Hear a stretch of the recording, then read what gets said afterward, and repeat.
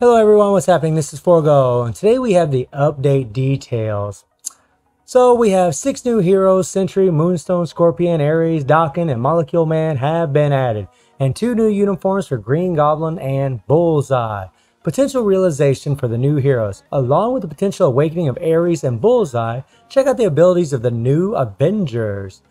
Please keep an eye out for one of the most powerful members of Dark Avengers, as a native Tier 3 Sentry has joined the journey. Okay, cool.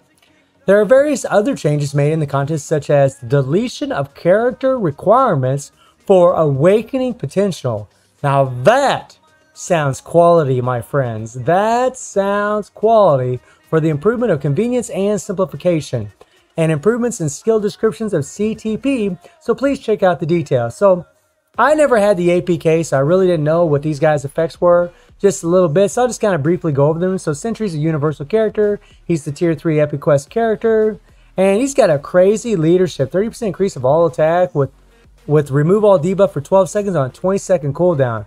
So every 8 seconds, that debuff's going to be up, along with the all attack buff. Wow, that's pretty insane. Then he's got a revive. He has super armor, decrease all damage received by 30%, increase chain damage by 25%. Whoa. Then his active skill, burn damage, stun. Skill 2, he has immunity, accumulation based on how much damage he deals. Pretty crazy. Very, very nice. Okay. Then he has bleed, he has incapacitation, which is really awesome for PvP, removing all active buffs. 10% increase of all defense down stacks up to 50%. Lasts for 5 seconds. Then he has another all defense down that stacks up to 50%. This is great because they won't intervene with each other. Doesn't matter which skill you use first. One won't override the other because they both cap out at 50%. That's actually nice. And then he has an all attack buff by 50%, crit rate buff by 50%. Whoa. That is crazy crit rate buff. So that's really going to help make it easier to level him up. And this is on a 14-second cooldown that lasts for 6 seconds. So you can damn near keep this up the whole time. And then his fifth skill gives him penetration. Ooh.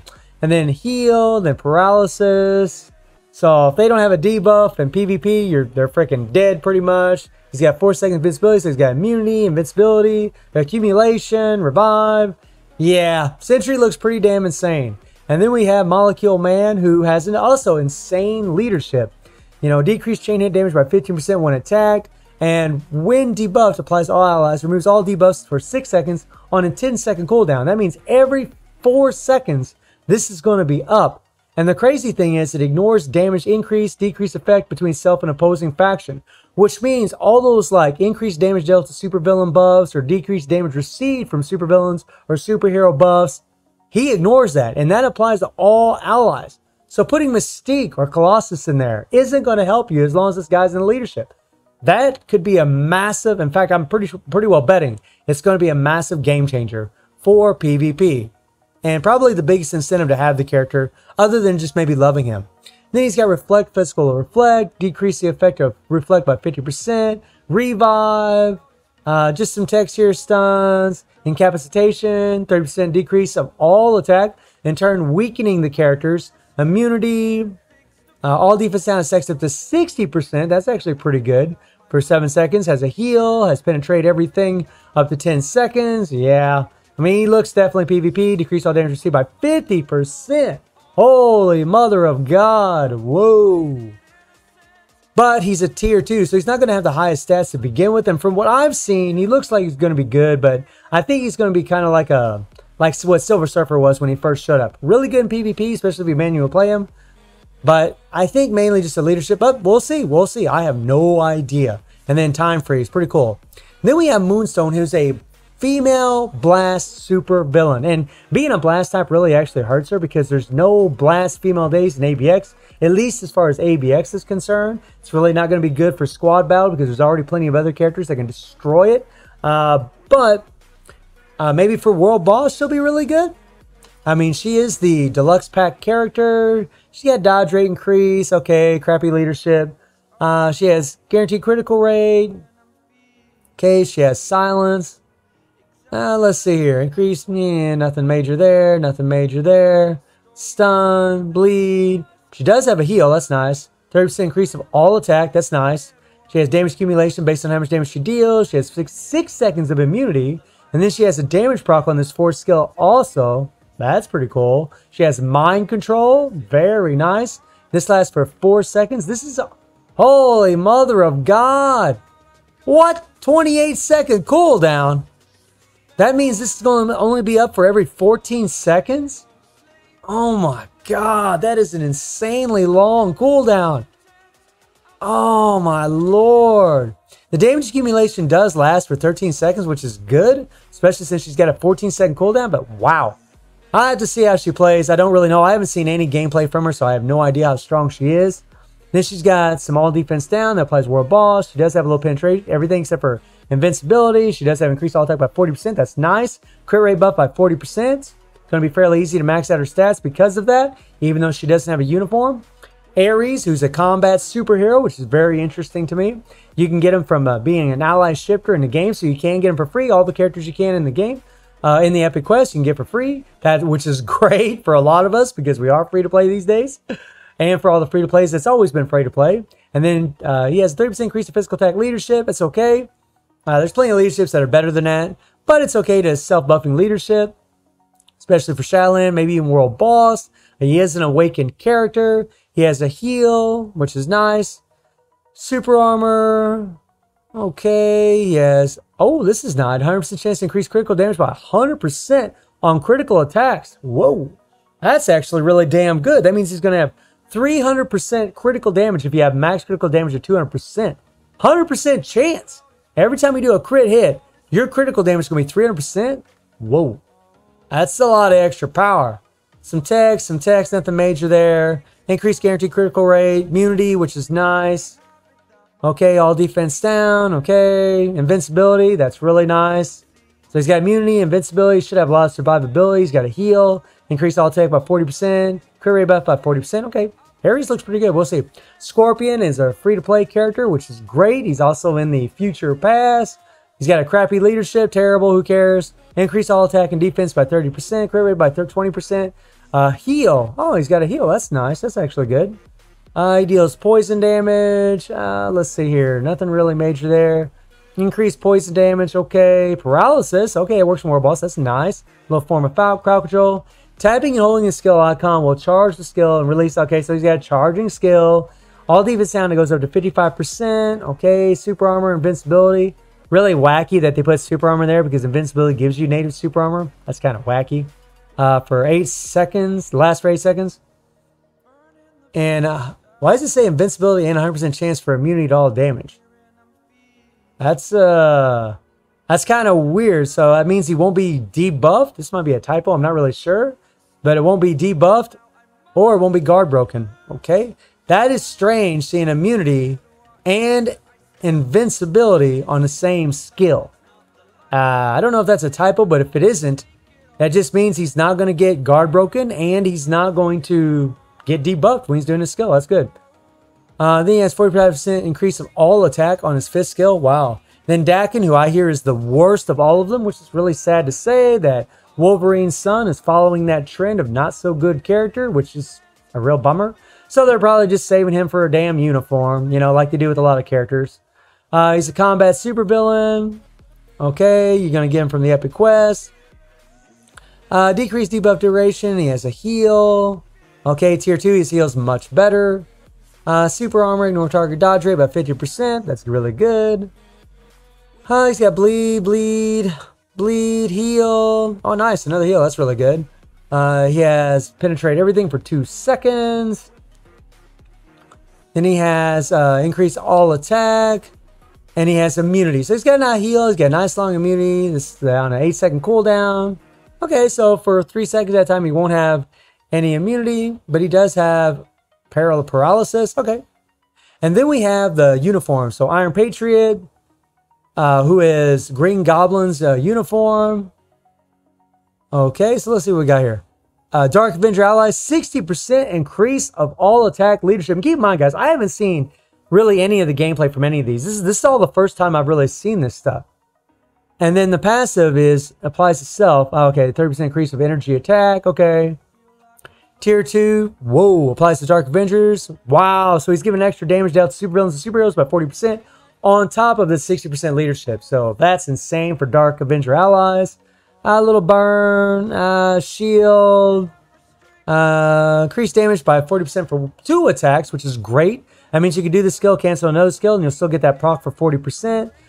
You got the force skill with all defense now goes up to 40%, burn damage, and then increase all attack by 25%, crit rate by 25%. Okay, paralysis, okay. And then Bullseye, who also has an awakened skill.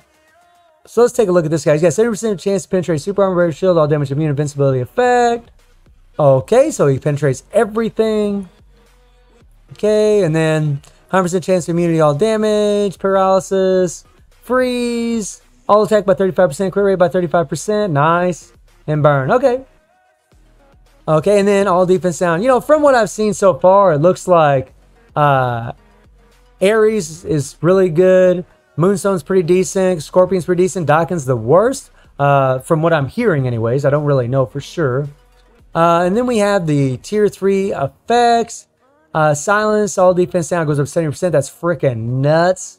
And then he has the... And keep in mind, Sentry also has all defense down on his skills. So if you do those skills first, you won't get this stack up to 70% on your tier 3. So it's going to be important to do your tier 3, get the 70% to apply first, before you run into your skills afterwards. And then he has invincibility. Invincible 10 seconds, okay. Increased damage by 80% for 1 attack. Not a lot on his tier 3, but okay. But he's got a lot in his kit. And then we have Ares and Bullseyes. Awakened stats. Burn, chill. That's interesting for Ares. Crit rate by 40% crit damage. I mean, pretty much the same old that we always come accustomed to with these awakened characters. Remove all debuff, blah, blah, blah. Increase all attack by 25%. Okay. And it looks like Bullseye's same one. He's got massive damage accumulation, whereas Ares doesn't, okay, on his awakened skill. Both of them stack up to 65% all defense down. That's a hell of a lot. With a debuff leadership, that's going to be nutso. And you can see the skills here.